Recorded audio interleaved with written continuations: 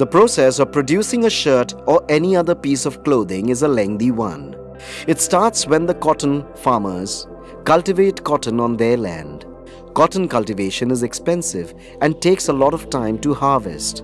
The ripe cotton balls are picked up for the next step. These cotton balls are then sold to local traders by the farmers. Though it is often observed that these traders tend to exploit the farmers by paying them less than the market price for their product. Then the cotton is sold by the trader to the market. It is usually bought by the mills who remove the seeds of the cotton and press them into bales. These bales are purchased by spinning mills who transform bales of cotton into yarn.